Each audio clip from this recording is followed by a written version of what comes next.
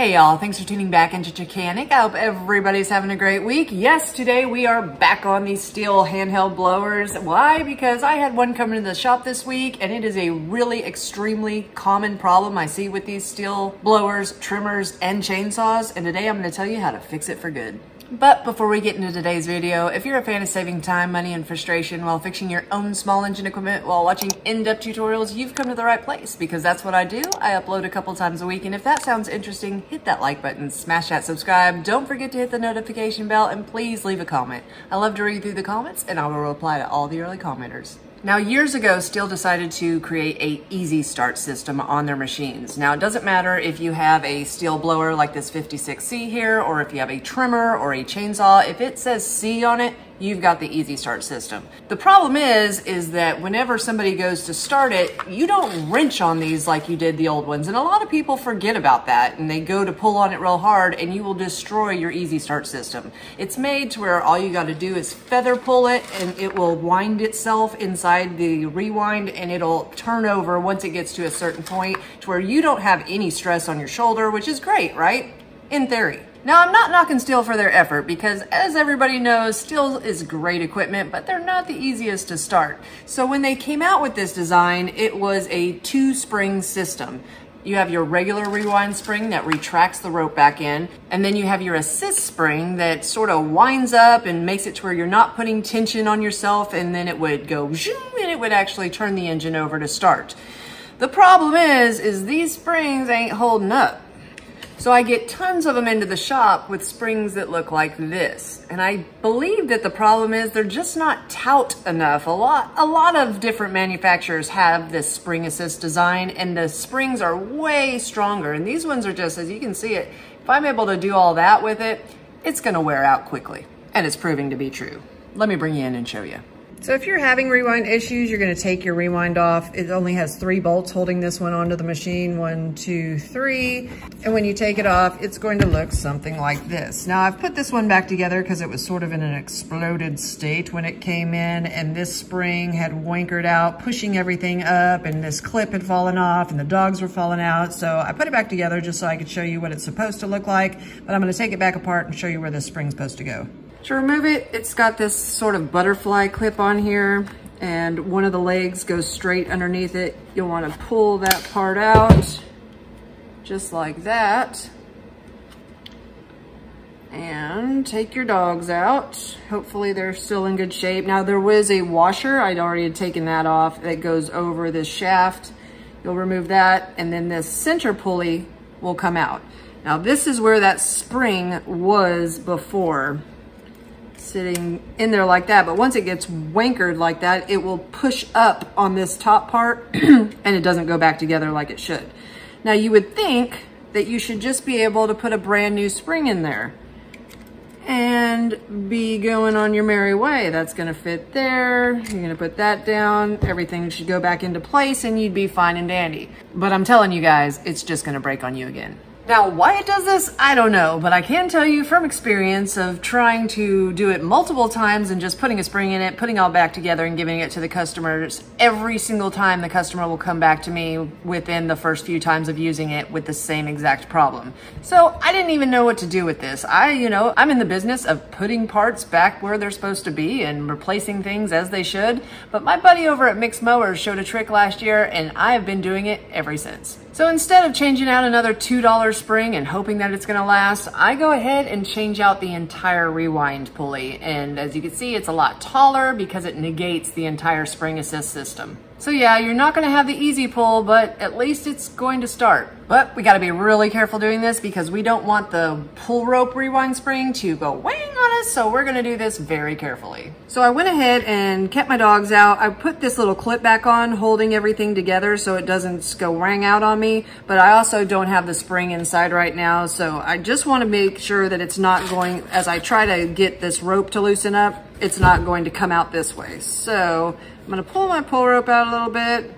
I'm going to get it out here. And now if you want to, you can just cut this end off right here and go with it that way. It looks like it's too tight for me to be able to unwound that knot. So I'm just going to snip it right here. And you can put a new pull rope in it if this one is too short, but Hopefully it won't be. And we're just gonna let it go back up in there. Now that we have that, we can take our clip off, take this pulley out, and now there is no tension on the spring below. Ooh, and it's still popping up there. Because we don't want that thing to come out. If that comes out, that's no fun.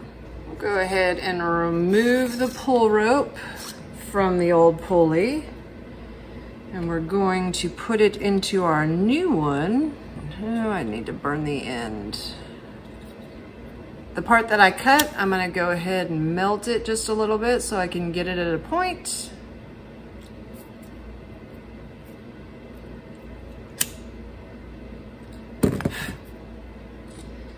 And we're gonna go through the inside of the pulley to come out this way since we've got the knot on the other end.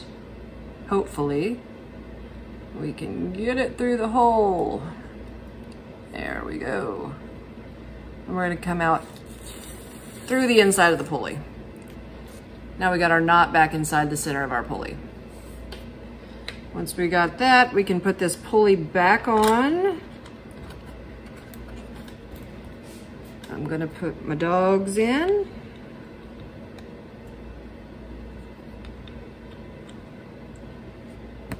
Put the washer back on.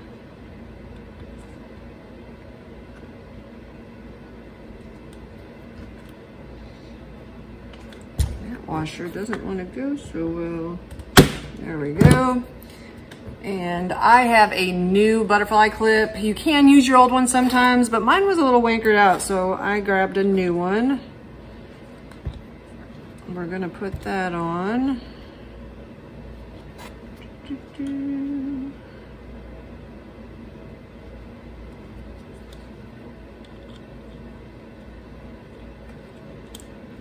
When they're new, they're not that fun. I'm pushing down on this side right here. I'm gonna pull this center straight part over. Okay. Once you have it in place, each one of those butterfly wings will have one of the starter pulls sitting inside of it. So next, we're gonna pull the rope up through this little notch that's in the pulley, and when it retracts, it goes this way, so you know we have to go clockwise with it on this one. And I'm just gonna keep turning until it's extremely taut. Be careful, because this is where you'll hurt your fingers.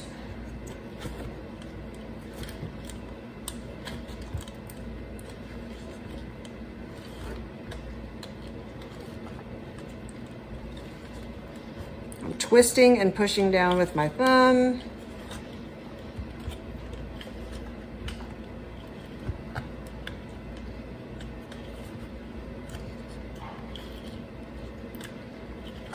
Oh, I think that was about it. So I'm gonna straighten this out here. Poke it on through my eyelet.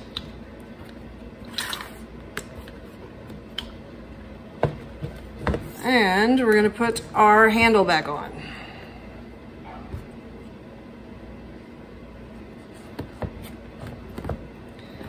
I like to use a figure-8 knot.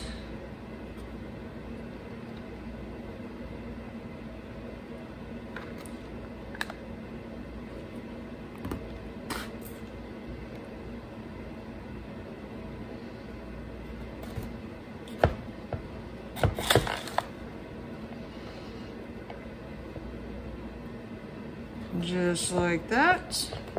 Make sure that it's not gonna go through. And we're good to go. Sweet. As you can see, when we pull it out, those dogs come out like that, go back in. Everything's working great. At this point, we can go ahead, and as you can see, this is like a brand new blower this did it to, but.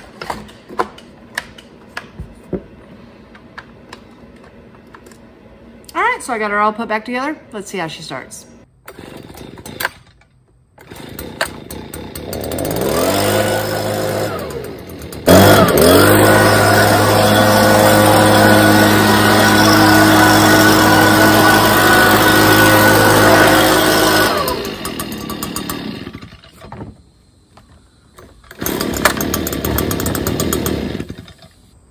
start, second pull, super easy. I'm gonna take that as a win. Huge thanks to Mix Mowers for this trick. If you haven't found his channel yet, please go over there and look. I will leave a link in the description box below.